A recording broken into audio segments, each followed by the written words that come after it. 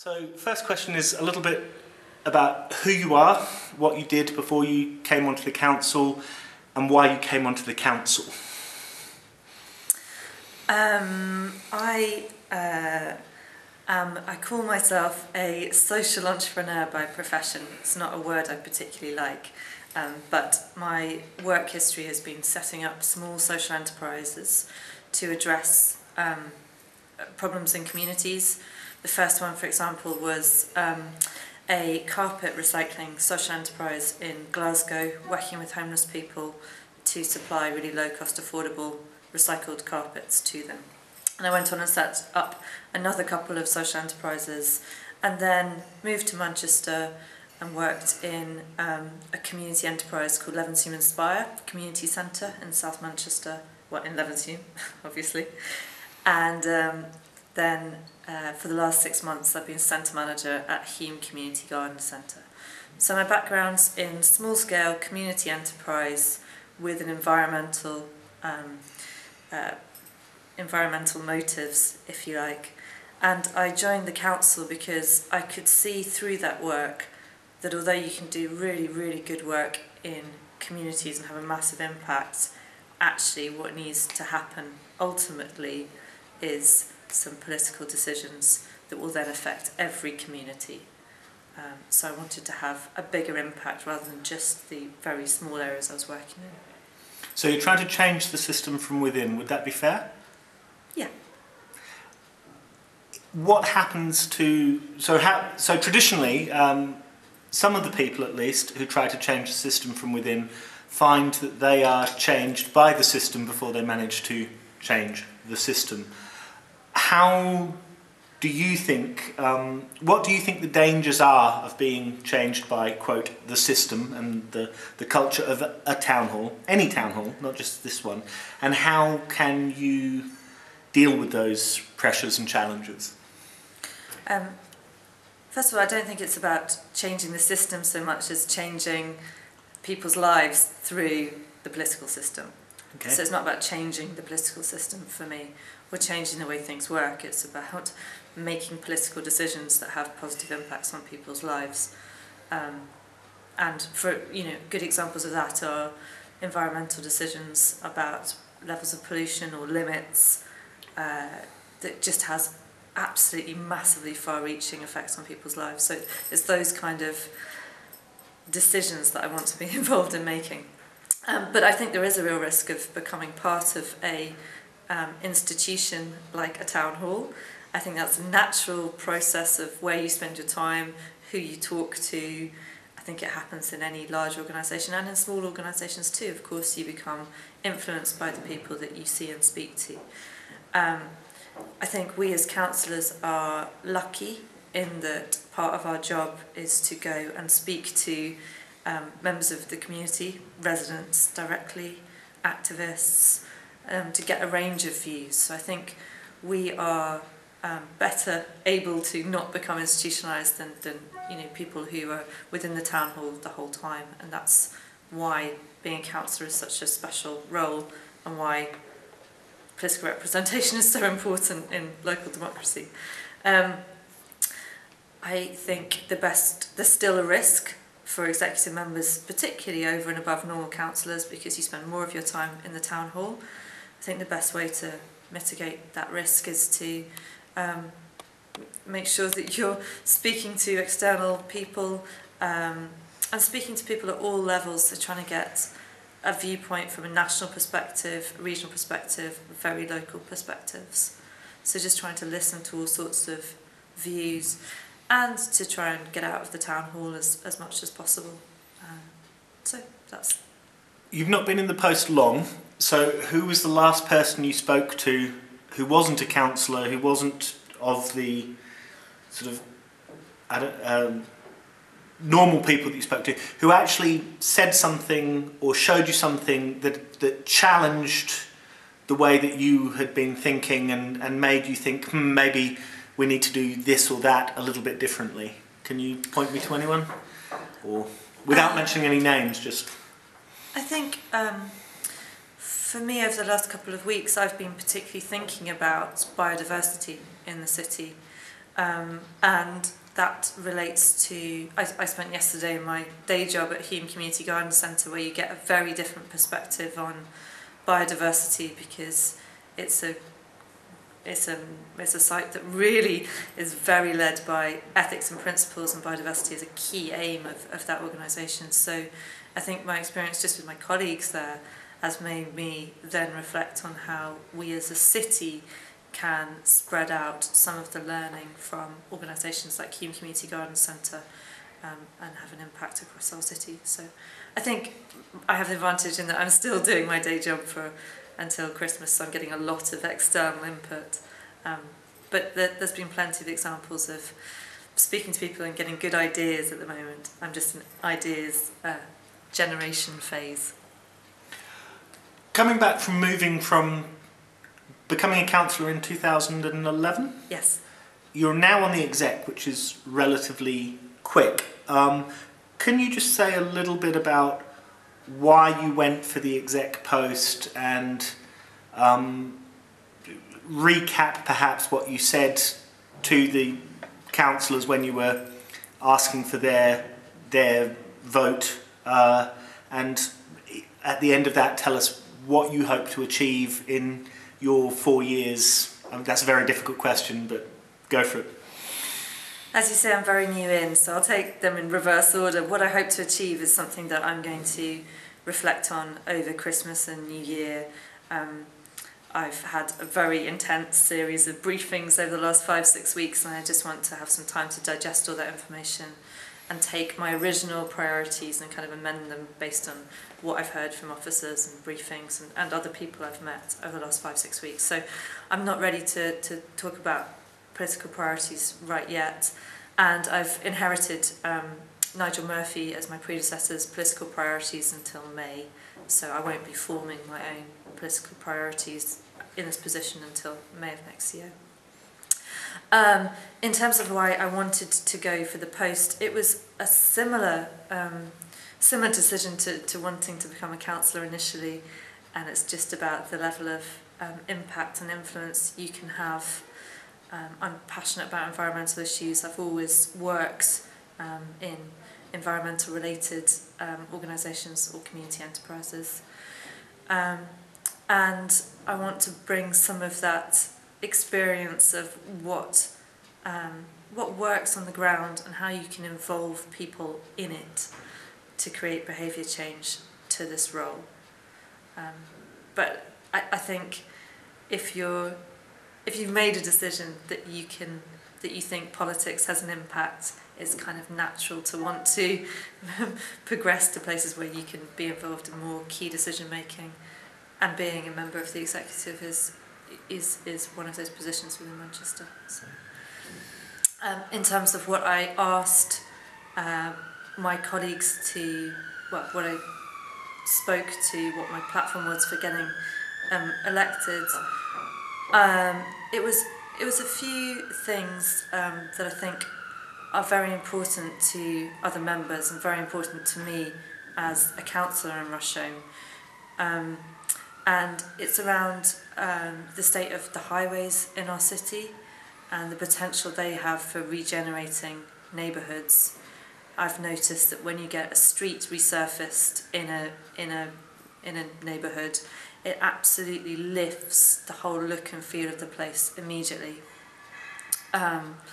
So it was about how we can use our highways budgets much more cleverly to encourage active travel and to regenerate neighbourhoods, not in big strategic regeneration framework type ways, but just in little ways every day as we go about doing maintenance work in the city, how we can contribute to street scene and behaviour change. A second one was about enforcement. I think there's a lot of gain to be had from reviewing all the different ways the council interacts with citizens in an enforcement capacity, and seeing if we can bring those all together and shorten some of the time frames, maybe seek to increase some of the penalties. And I feel just a huge amount of desire coming from residents about effective enforcement of wrongdoers in very local areas, and I really want to work on that. I think it's something we need to change and do. And then my third thing was around public transport, and I specifically think that the cost of buses is a massive issue for the people who are the most poor and deprived in our communities, and it really inhibits where they can go and what they can do.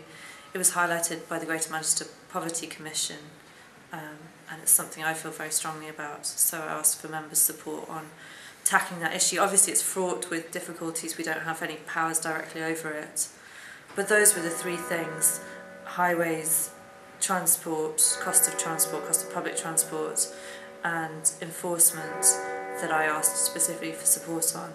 And then I knew that members knew about my passion for cycling, environmental issues, climate change, so that was a given because they know a bit about me and the things I've done in the past.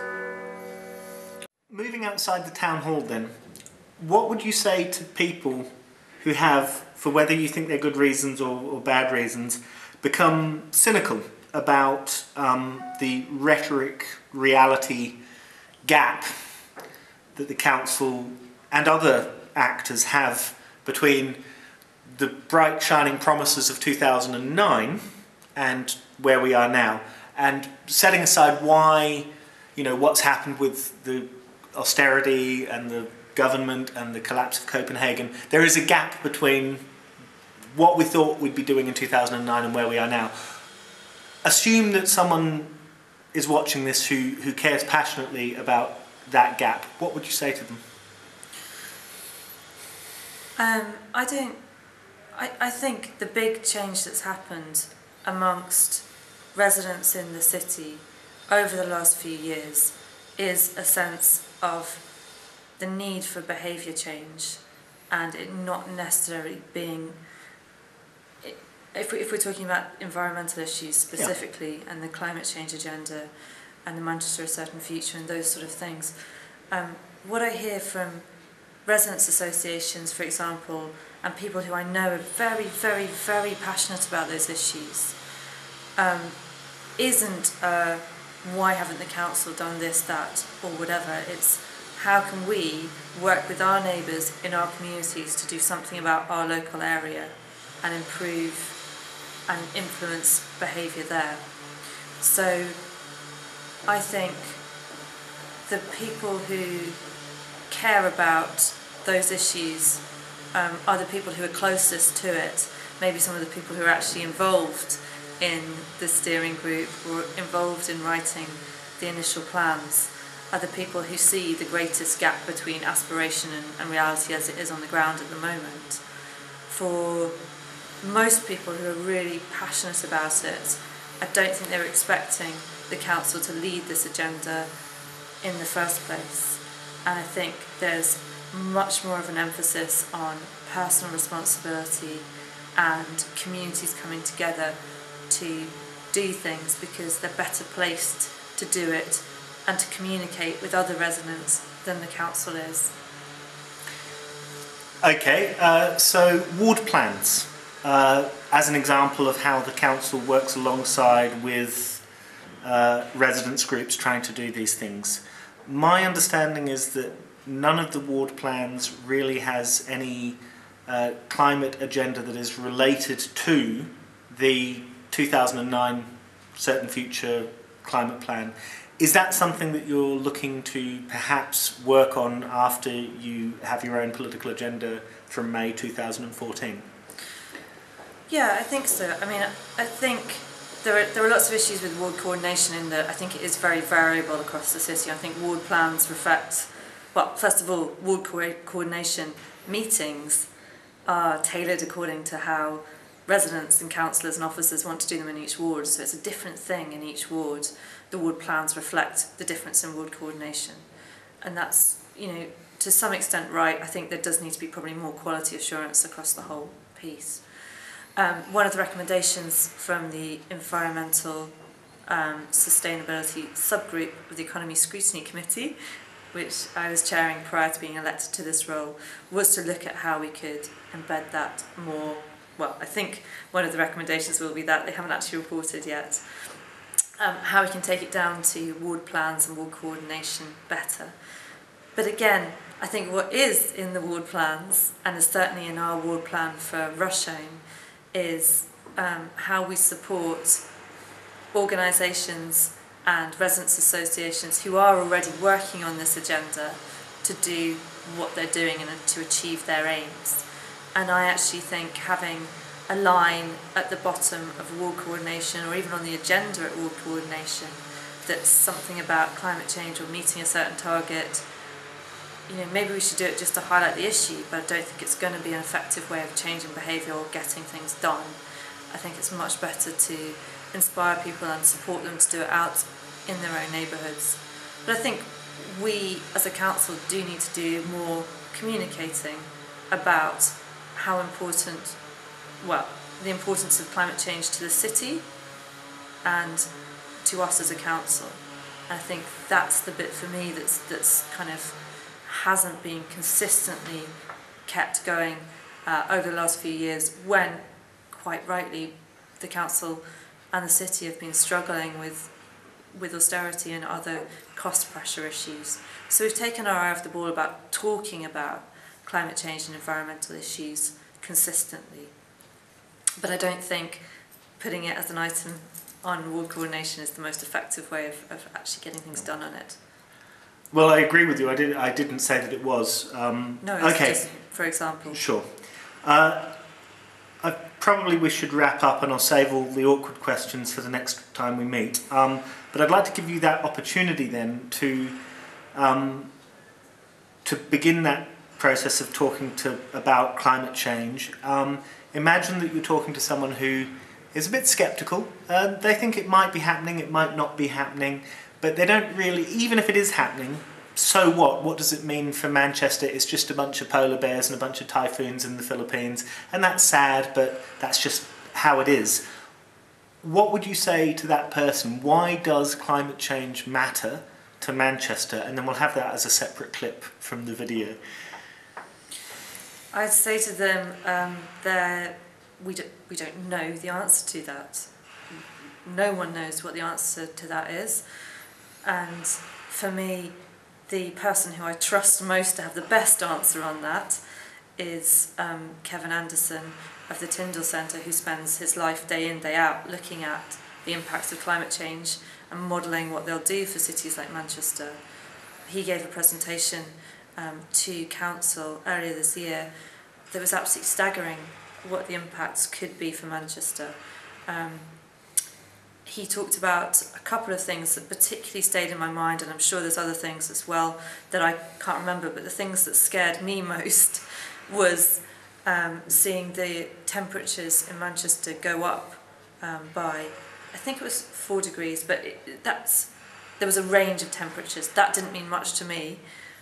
What brought it home was when he said that at the temperatures that Manchester might be in summer, you will get tarmac melting. You will get air conditioning units failing. You will get electricity supplies going off across the city because the whole system can't cope with it anymore. You will get really severe storms. You'll get flooding. There'll be crop failure in other parts of the world, which will mean our food prices are massively inflated and you can't get access to food. There'll be food shortages effectively. Even in Manchester this is. And then he also talks about, as the impacts are felt across the world, you'll get a massive influx of migration of people coming to this country, and especially in, for example, there's a very large Bangladeshi population in Rusholme on the Anston estate where I represent, and you could totally imagine that as Bangladesh is particularly badly hit by climate change, you get an influx of everyone's families and distant relatives coming to Manchester, coming to Rusholme, coming to the Anston estate for refuge and for shelter.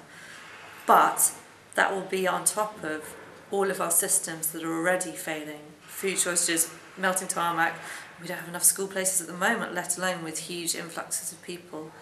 And that all of this could happen quite fast. The decisions that we make today are going to be set in stone. The buildings we build, the roads we put down, our flood risk. We're making decisions today that will have a long-term impact for the next 30 to 50 years. And these sort of changes could be affecting the city within that time frame, which is why it's so important that we think about it really seriously now and just review those decisions that we're making to make sure that A, they don't add to the problem, and B, they prepare us for it.